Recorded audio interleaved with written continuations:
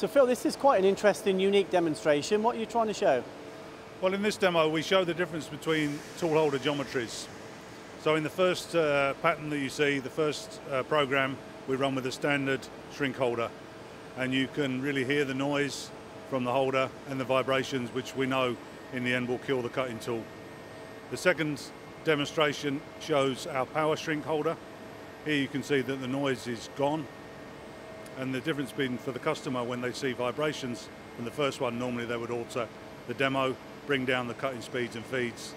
So we're saying with the power shrink chuck, you can maintain the data without vibrations.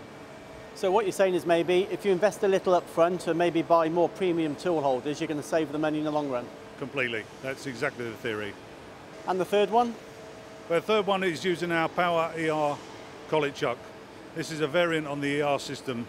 And again, you can see this is a very stable process, no vibrations, good surface quality. For those customers maybe that don't want to invest in a shrink program. And obviously you've got a vast array of solutions. If they're not quite sure, I guess they need to get in touch with HAIMER UK. They do indeed, yeah. Just call our sales office and we're happy to help.